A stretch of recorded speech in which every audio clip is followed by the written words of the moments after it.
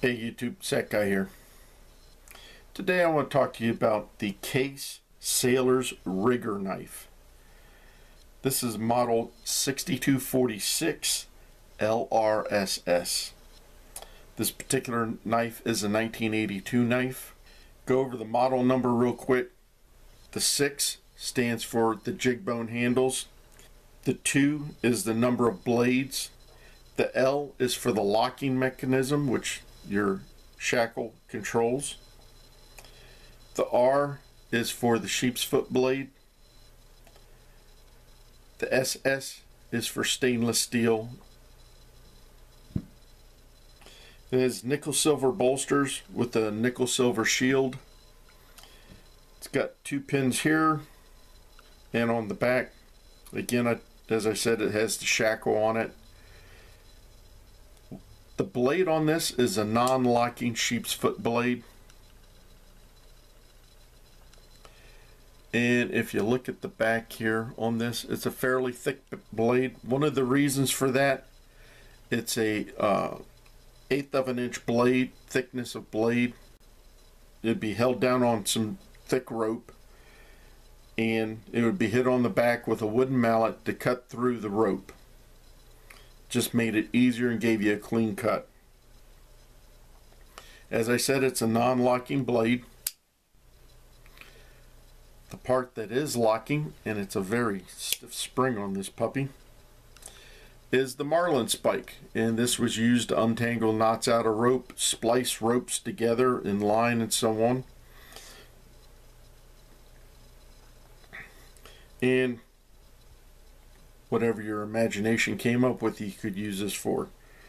Small pry bar, poking through material, so on. It's not a real sharp point on it, but it does come to a point.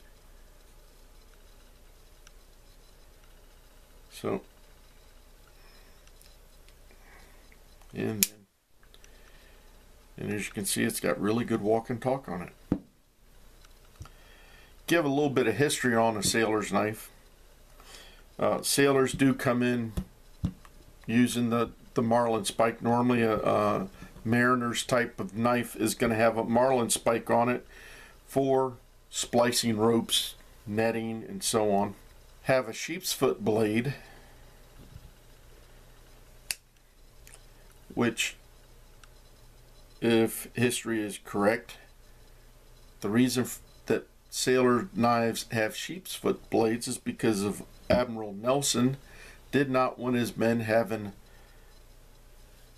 knives with points on them, and would break the tip, would have his bosun's mates break the tip of the knife on someone coming on board ship to work as a crew member, break the tip off so they couldn't stab each other, and they started using sheep's foot blades. Turn the knife into a sheep's foot. Now, this particular model for Case was actually made by Camillus from 1979 to 1982. They made the locking version, and then they reissued it again in 2002 till 2007. Camillus again made the knife for Case until they went out of business. There was an earlier version of this that was made from around 1964 until 1978 that was a non-locking version, and it just had a small bail here, didn't have the big shackle.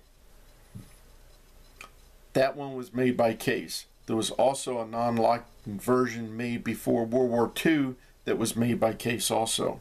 Now, to go over the specs on this, closed, it's 4.5 inches from one end of the bolster to the other.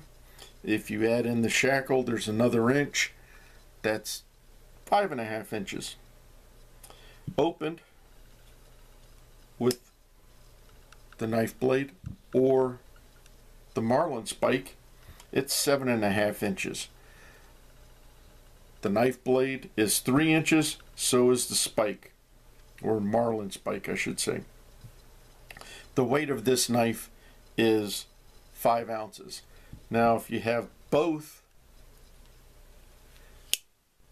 your marlin spike and your knife blade opened at the same time, that will give you 10.5 inches. Kind of interesting. Don't know why you would want to do that, but you can. Anyway, as I said, it weighs 5 ounces. Fairly hefty knife. And the lock on this is very stiff. I have used it in the past some. I carried this off and on a few times.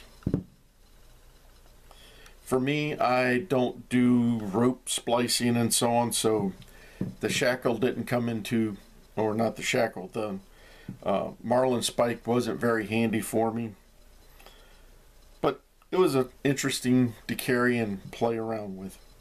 Well, that about sums up my review of the Case Sailor's Rigger's knife. If you have any questions or comments, please leave them below. And remember, always be prepared.